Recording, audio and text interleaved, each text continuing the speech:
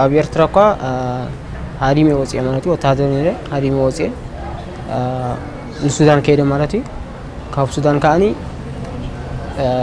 ጫፍ ሱዳን ማለት እዩ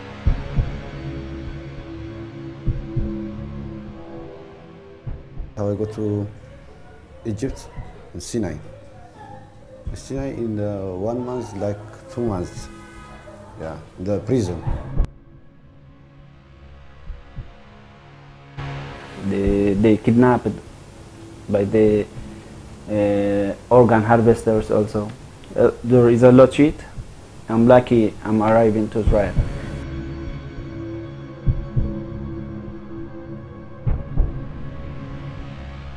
Israel is given money. How much? $3,500. Come on the Rwanda.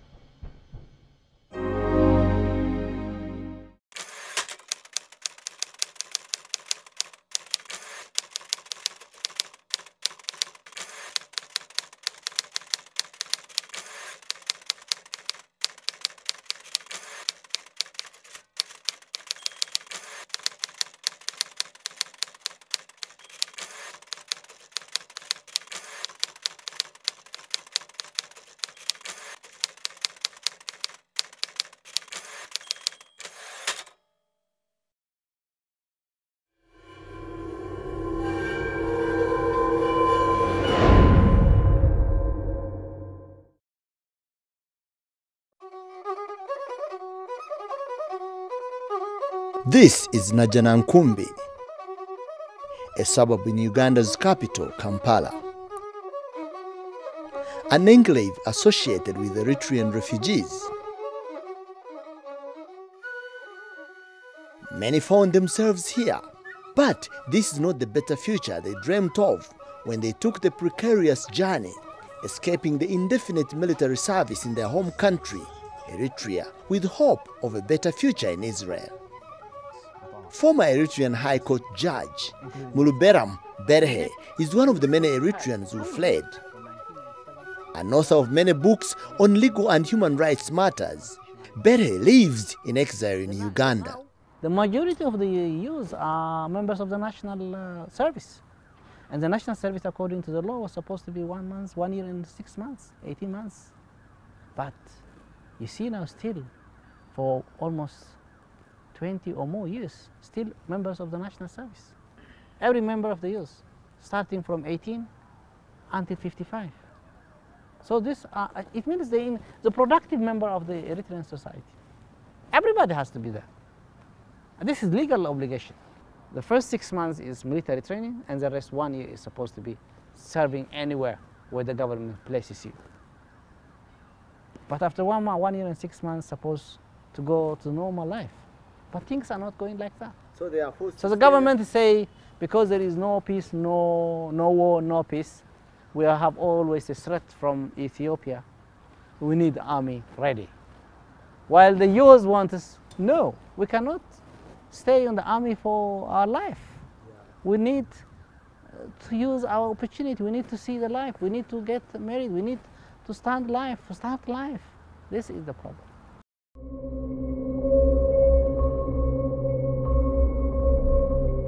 An arduous journey starts with crossing into the Sudan with 2 options.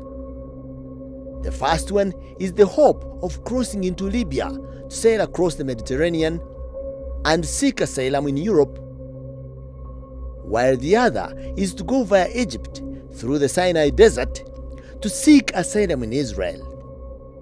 The majority of Eritreans usually take the route to Israel.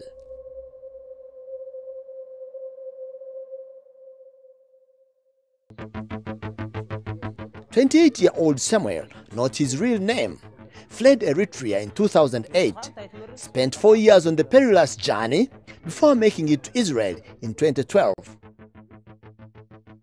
38-year-old Jonas, not his real name, served in the army for 10 years before he decided to flee Eritrea for Israel in 2008. He trekked through the Sudan and spent 2 years in Khartoum before taking a decision to head for Israel in 2010.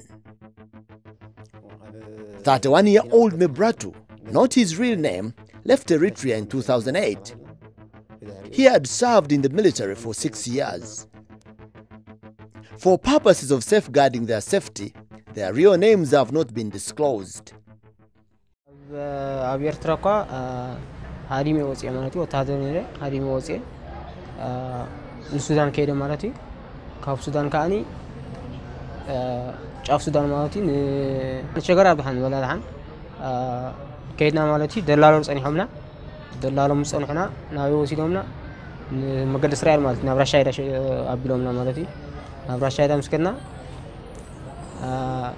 تمرة شايدة أحيزهمنا نخسلا خيدهم مالتي كاب كسلا شو ندرو ولا جميل هجفت مدرو ولا كل تور حجرنا أوش مدرو ولا ترى مأذنا طفينا مالتي مأذنا طفينا كل تور حجرنا تحرق كل تور حي كلنا خلينا رخينا مالتي فلسطين تقبلوا منا مالتي هم ودعت يوم جبسي هاي جبسي تقبلهم كايرو وسيلهم مالتي كاب كايرو نفط دوبنا إسرائيل وسيلهم هجي نفط دوبنا إسرائيل فسحنا حاولي لهم $10,000 حاولي لهم $10,000 حاولنا كهو لك المسكف مس حاولنا مالتي زي حاول نيرهم حاول أزدون جيم قال مري هرموني بيوتر جيرهم قال لي أسرهم بسنسولة جيرهم حاولنا ولو زخانة زي حاولت فلما مسكفنا مالتي لك ساعات كلتنا إليتي سجرنا مالتي نسجر كلنا حجي ثم فلسطين مالتي بتخصن كسائن متقبلونا هذه من أين سجرنا بريتي بخمس نتيرنا مالتي كل تنيرهم زموتو استهارهم نيرهم. First we go to Kassala. After Kassala 5 days, and after that I will go to Egypt and Sinai. Sinai in 1 month, like 2 months. Yeah, in the prison. Why did they put you in prison? Because of with our agreement, the money 3,200 in Khartoum. Eh? Then you go to the Egypt. You ask that Egyptian 15,000. At that time, I mean, I don't have money. If you have put in the prison, you ask for the brothers and friends, and from Eritrea, mom is selling the gold, you know, all sell it, you pay for me. You see, all this one is broken, still now. Why? If you don't pay,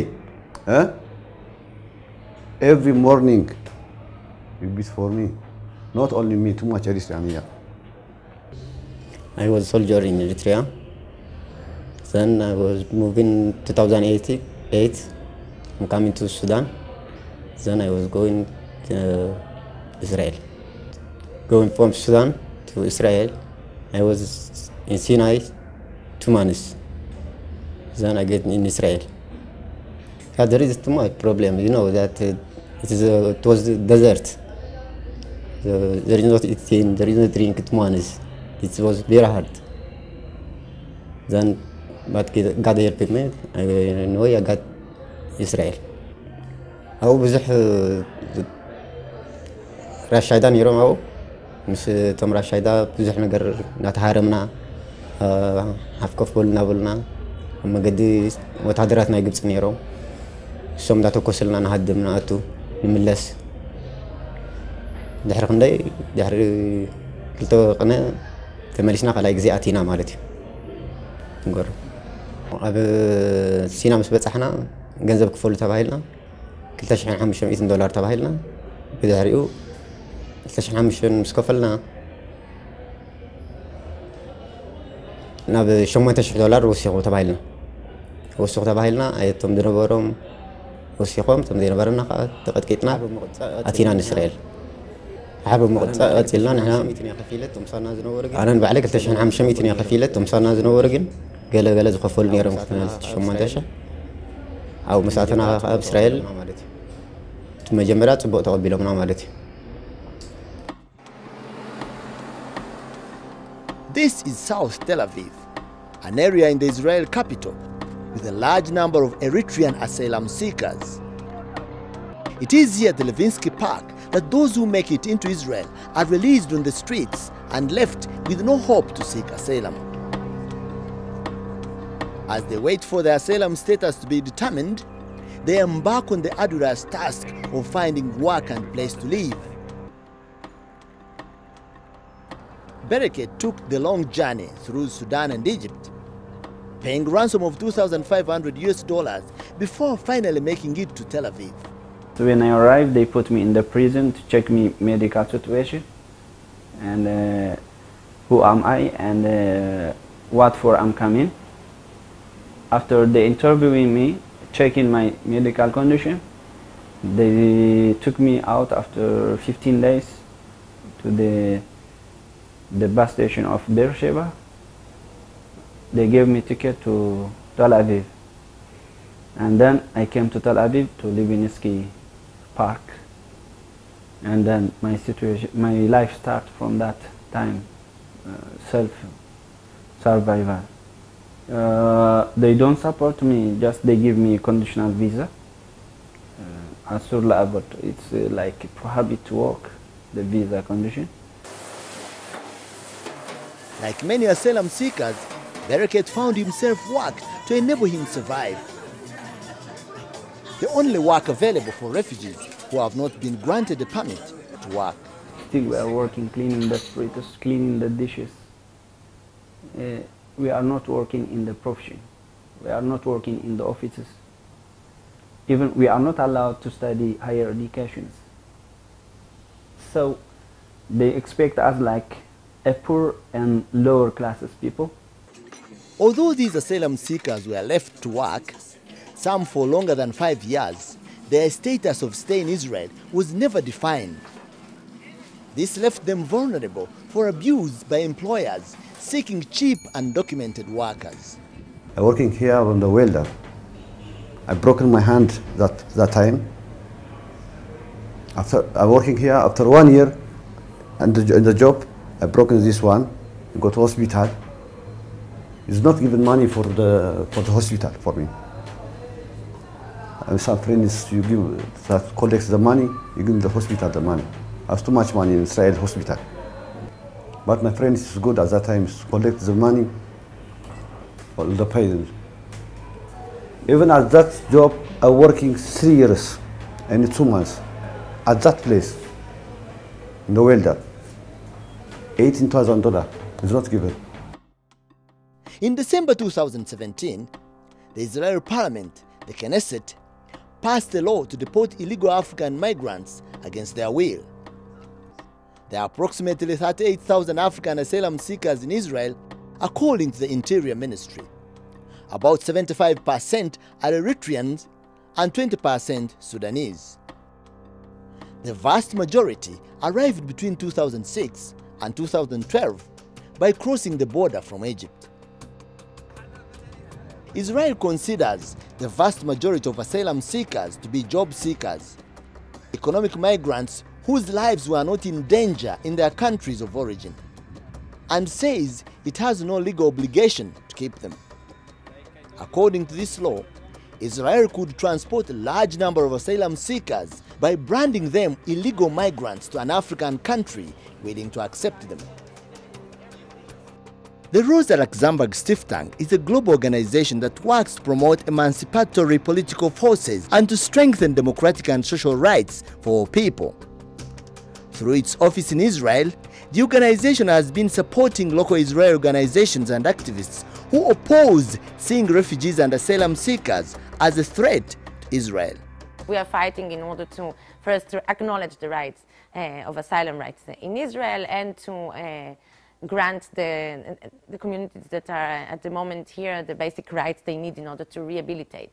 But as I said before, this is a political struggle, so we're actually struggling to change the character or to change the policies in Israel towards non-Jewish migrants and to enable a much more heterogenic understanding of what is citizenship, and to enable, in this sense, a process in which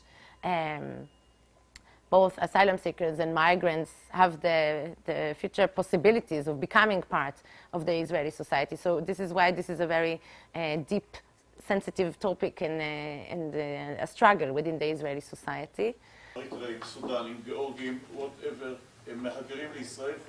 The issue of undefined status of asylum seekers made some resistance from opposition members of parliament. My name is Michal Rozin. I'm a member of the parliament for Meretz Party. This is my second term in the Knesset. In the last Knesset, in the former Knesset, I was the head of the Foreign Workers Committee in the Knesset and dealt a lot with the issue of the asylum seekers, as the Israeli government called them the infiltrators. The governments of Israel decided not to recognize the asylum seekers, the migrants, as refugees. They prefer to give them a protection, if they call it, from deportation.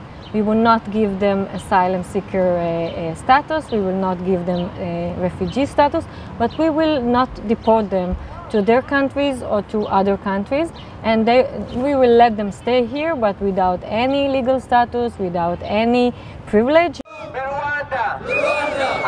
With over 27,000 Eritreans and 7,700 Sudanese in Israel, whose status remained undecided, coupled with unfavorable working conditions, it was only a matter of time before it would create tension that would soon boil over.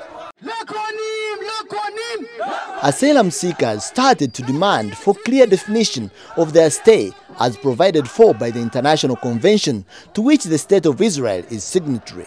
We came in Israel 7 years ago and we did all that is possible, asking the state to give us a refugee status, to deal us as refugees who come from catastrophic areas such as like Darfur, Blue Nile, Nuba Mountain, those who came from Eritrea. But so within 7 years, the state didn't recognize us at all. Like, every day we are just having a problem with the different situation. They call us infiltrators and everything like criminals. 2015, I submit this paper. Still, I'm waiting for interview. They gave me an appointment on 26th of March 2008. I don't have any hope from this interview. 99.9% is rejected.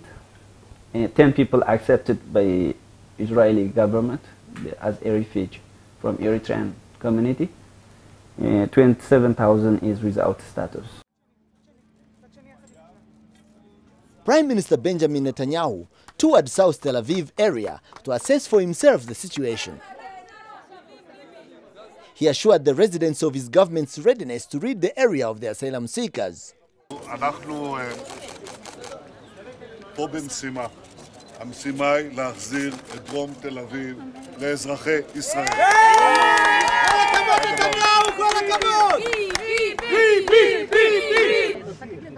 אנחנו עוסקים במסתננים בלתי חוקיים. לא בפליטים, לא בפליטים, מסתננים בלתי חוקיים. והזכות של מדינת ישראל היא לשמור על גבולותיה ולהרחיק מתוכה מסתננים בלתי חוקיים. Refugees that came from Egypt are called in Israel infiltrators. This is a very negative connotated term that is driven from history. This is the term that was used against Palestinians after 48 that tried to either come back to their houses or revenge the loss of their houses. And this is an attempt to already portray them in a negative light, trying to supposedly come and exploit Israeli democracy. And through this term and the legislation against infiltrators, Israel is able to put all these restrictions and make their life unbearable while referring only to African asylum seekers and not naming it as such. Government acted quickly by employing high-handed measures to nip this problem in the bud and avoid taking responsibility. When the government decides to form a detention facility and to put into legislate a law that can detain the refugees, the asylum seekers in a detention facility in the middle of the desert for 3 years without any trial, without any procedures, just putting them there for 3 years And the purpose of it was to just, you know, make them life miserable and make them live by themselves. And we started to struggle against that infiltrators laws. There were appeals by the human rights organization to the Supreme Court to cancel the law, and we fought against it in the Knesset, against the legislation. And at the end, the Supreme Court three times canceled the law of infiltrators and told the government you cannot put people in prison for 3 years without any trial, and all their crime is trying to get a better life for themselves.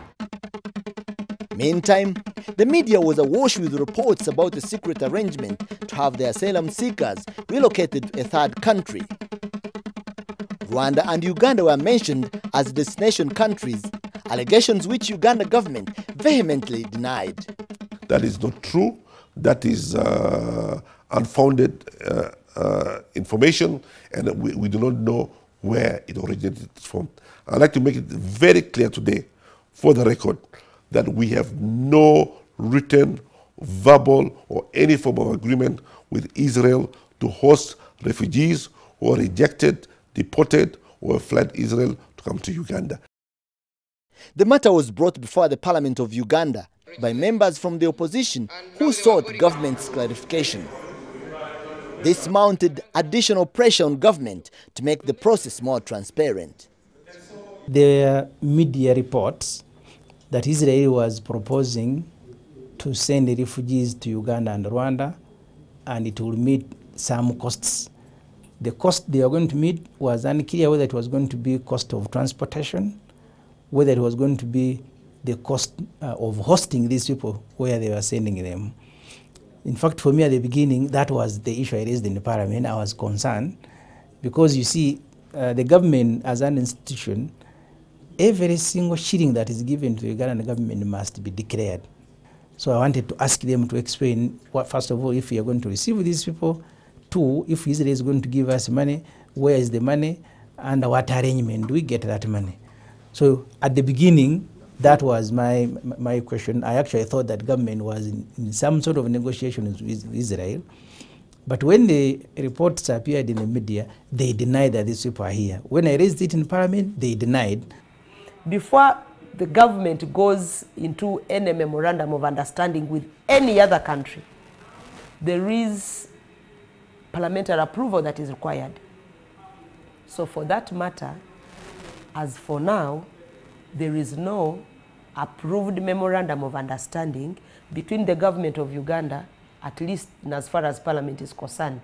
If there are individuals within government that have acted on behalf of government without parliamentary approval, then the individuals will have an answer. Because that would lead to trafficking in persons. As the pressure continued to mount, the government of Uganda rescinded their earlier position. The minister in charge of disaster preparedness addressed a press conference admitting an arrangement with the State of Israel to relocate and process asylum seekers to Uganda. Above, the State of Israel, working with other refugee managing organizations, has requested Uganda to allow about 500 refugees of Eritrean and Sudanese descent origin to be relocated to Uganda. I want to make it abundantly clear that the government and my ministry are positively considering this request. And it is important to note that all the relocatees shall have to undergo a rigorous verification process under what we call a refugee eligibility assessment to find their status so that they can be granted asylum in our country. But he insisted that the relocation process was yet to start and no funds have been paid to the government of Uganda. That already we have 1.4 million refugees here in Uganda. We have not been paid a cent. In fact, it is us spending our limited resources to make sure that we make them have a second home here in Uganda. So there is no payment attached to this. It is purely humanitarian. The eligibility committee is standing by just to receive the first batch, and will make it public. When they come, you will see them and will process them through the assessment, and those who will meet our criteria will certainly be granted asylum immediately. Under the shadows, a number of asylum seekers who fled Eritrea to seek asylum in Israel are being brought to Uganda under circumstances akin to human trafficking. Once they arrive in Uganda, they are unable to claim refugee status due to the manner in which they are relocated. $3,500 يبومني نرواندا كيغالي لومني كاب كيغالي بس مصاحو ها 250 كفيله خان كامبالا مصي اب كيغالي مسوردنا خاب اير مسوردنا حدا تقبلنا سب غيرملا سب تقبلنا انا بحد هوتيل وسيدنا كافت هوتيل كا نكامبالا تقوديكم يلقى 250 كتكفليهم يلومنا هرايلنا يدخلنا نبز امتحنا مالتي مني باس كثير تقبلنا سب نو في هوتيل مسوسدنا نكامبالا كتكود نيهم داليهم يلنا اولنا 250 كتكفليهم يلو تاكس مصيو بوردر ديكونس برخ حبيو ابز عديتنا 250 كفلنا نحن بوليسيو مس اسرائيلاوين ركب دلو سب مالتي انا نابز خبص حنات قنس دلوخم بويم ليكم بوليس اللي دخلنا نايت ايربورتين تخيلنا بسد فلت هوتيل وسيدنا.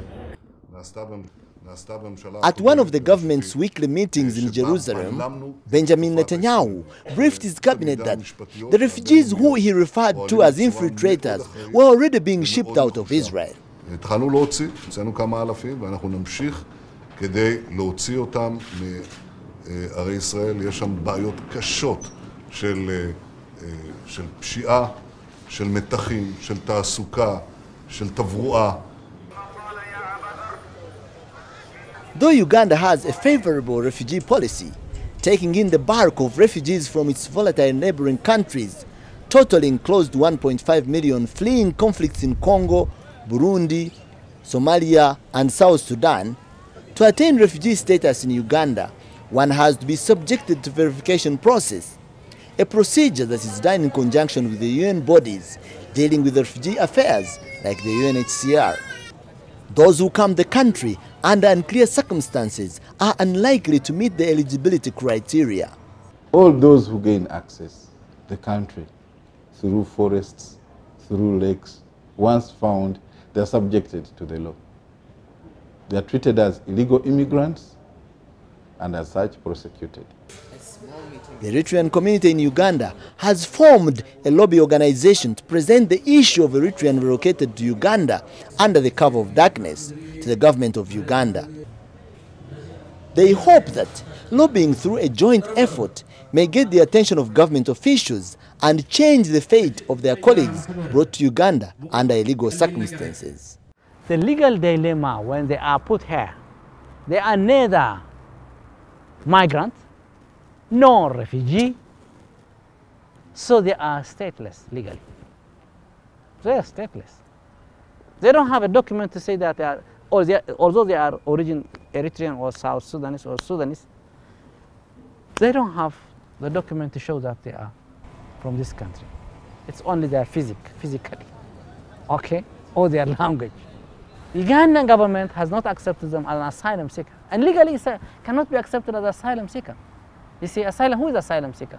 Asylum seeker is somebody fleeing from some kind of danger, whether it is a political, ethnic, religion, discrimination, name it whatsoever. But these people are coming from a plane with no document. Huh?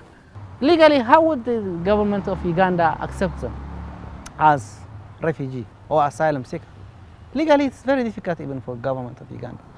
Human rights lawyer Laudislaus Rwakafuzi has taken interest in the issue. He, however, says his attempts to offer pro bono legal services to one of these deported asylum seekers have been frustrated. What I had planned to do is to seek a declaration that these people are refugees here and they should be protected with some aid.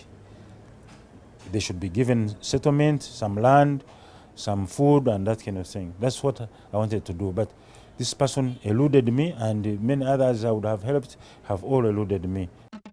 The International Organization for Migration IOM office in Uganda, the UN body mandated to do third-party relocation of refugees, has not been approached to address the issue. In many countries, when the government is faced with a situation like this or is undertaking repatriation of some form, they do request the IOM or other partners to assist. In this particular case, IOM we've not been asked to. So at this particular case, the information we have is quite scant. It's only what we've seen in the media and what we've seen in the statements that the government has issued. Say no to deportation! Persistent protests in Israel by Eritrean and South Sudanese asylum seekers, with the support of Israel community opposed the deportation, kept the issue of repatriation in the limelight. An anti-deportation rally held in Tel Aviv drew a crowd of over 20,000 people. At the same time, there is an ongoing court battle to overturn the decision to deport refugees to countries already saddled with low incomes, while overflowing with refugees from conflict-prone regions. In addition, questions about whether third-party countries are accepting money in exchange for the transfer have also not gone away.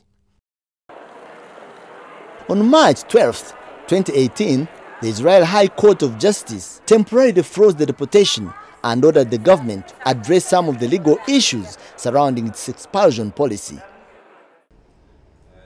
In March 2018, the Rosa Luxembourg Stiftung facilitated a fact-finding delegation from Israel that comprised 2 Israel parliamentarians and representatives of legal organizations to Rwanda and Uganda on a mission to gather information about the situation of refugees who are allegedly deported to the third countries by the Israel government.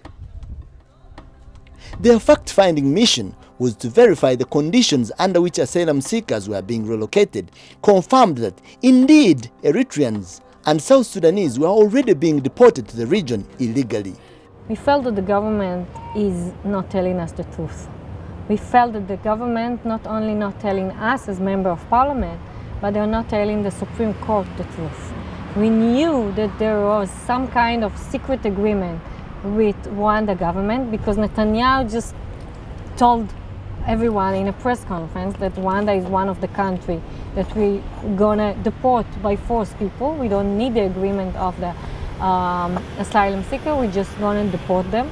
And we knew that they provide for the Supreme Court some kind of an agreement that the Supreme Court said, if that's the agreement, so we will approve it. And we couldn't see that agreement, and we decided to go by ourselves to check it out.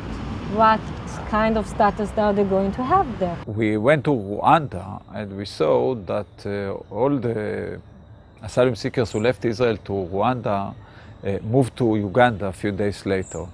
So we tried to understand what is their situation in Uganda, what are they doing there, if they have any possibility to work, do they stay in Uganda or do they move to other places? And we saw a terrible situation that actually most of them cannot work legally. We saw a terrible situation that many of them have hope, of course, and try to reach Europe, and some of them die in the desert. And we even saw refugees who came back to their states with all the risk in that. They are very vulnerable.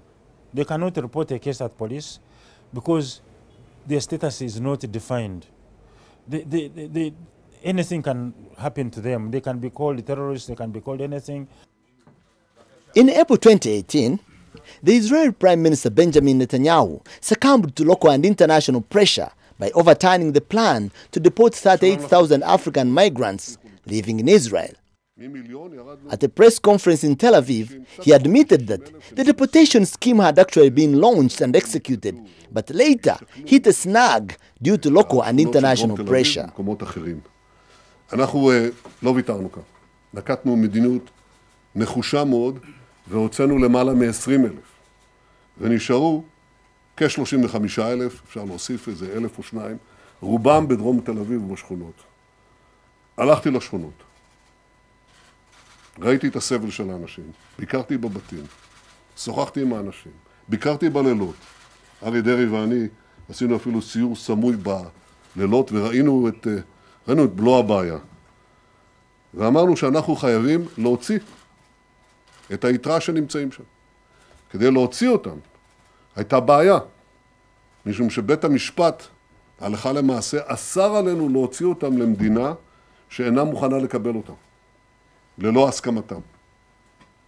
וכדי להתגבר על הבעיה הזאת היינו צריכים לחפש, וחיפשתי מדינה, ועמלתי על כך קשה מאוד, שתסכים לקבל את האנשים הללו בלי שהם יסכימו לעבור אליה.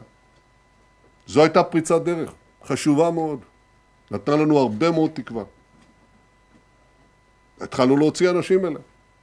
אבל מהר מאוד התברר שהמדינה השלישית הזאת איננה עומדת בתנאים, איננה עומדת בלחץ. ולכן מן הרגע שהתברר בשבועות האחרונים שהמדינה השלישית כאופציה לא קיימת, אנחנו למעשה נכנסנו למלכודת שאומרת שכולם היו נשארים. זה המשמעות. היינו מחכים ל9 בחודש, לבג"ץ, והבג"ץ היה אומר לנו, אין לכם מדינה שלישית, ולפיכך כולם, בלי יוצא מן הכלל, כ-35,000 איש, כולם נשארים. אתה לא יכול לעשות כלום. לא ויתרנו שוב.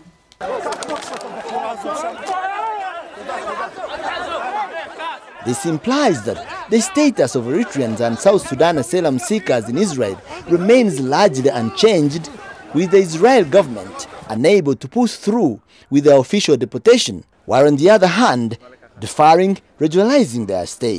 And I think something was shifted in the mind of the government and of course the public, and that started a movement in all this issue. We know that after we came back, the head of the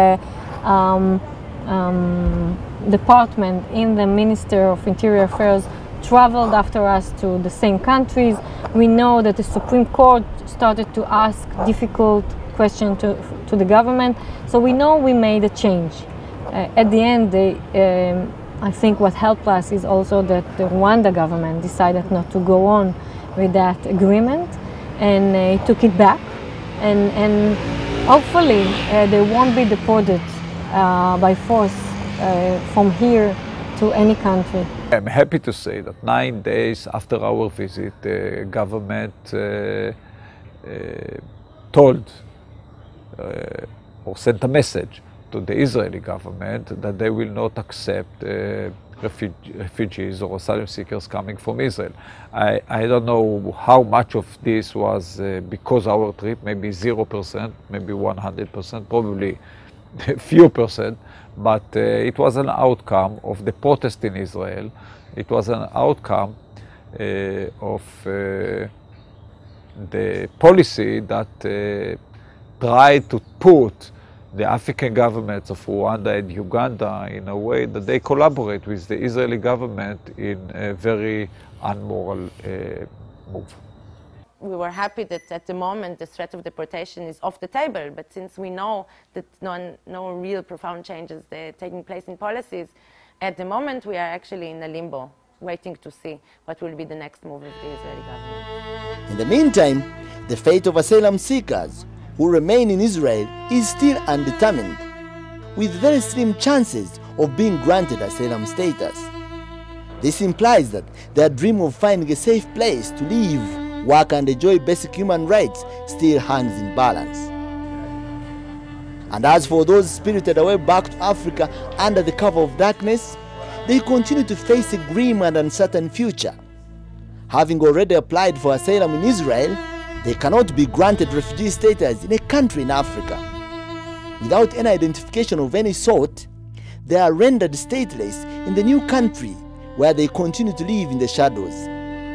Out of desperation, the other option is to risk taking the perilous journey across the Mediterranean to Europe.